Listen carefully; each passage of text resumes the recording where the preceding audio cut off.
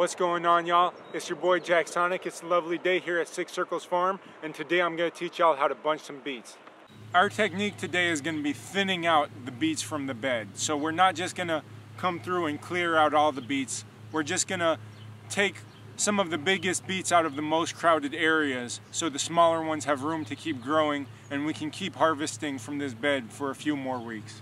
So it's really important that once you harvest the beet, you go around and you take off these small dead leaves and any yellow leaf that looks like it's about to die, because you don't want that wilting in the bunch.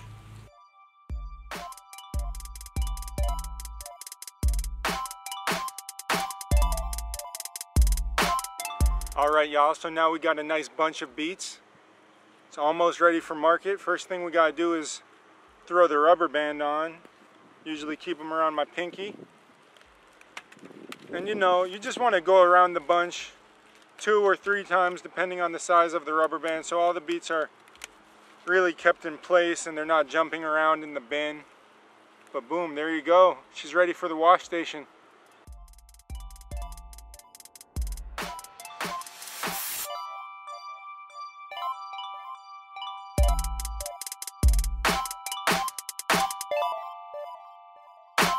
Alright y'all, they're all washed up and ready for market.